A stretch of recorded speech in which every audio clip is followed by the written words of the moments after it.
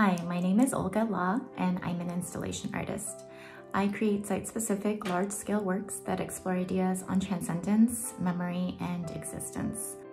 While taking some graduate courses in art and theology, I became really interested in the relationship between these two subjects. I decided to explore this relationship more through art making, and it had resonated so much that I decided to pursue a career as an artist. Lucent Shifts is a site-specific installation that is meant to transform the experience of the environment that it sits in. The work started out by finding a material at Trash for Teaching, an organization in Gardena that collects trash from different businesses in LA to reuse for educational purposes as well as to resell to the public. I had purchased the material a long time ago, and it had been sitting in my studio when an opportunity in 2017 came up to create an installation for an event in Long Beach.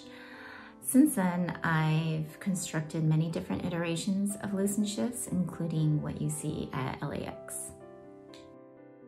I hope that the viewers have an unexpected encounter with wonder.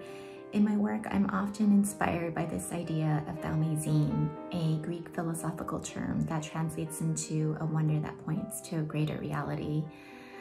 I'd like this work to instill a sense of wonder in the viewer so that she or he can experience their surroundings in a new or different way.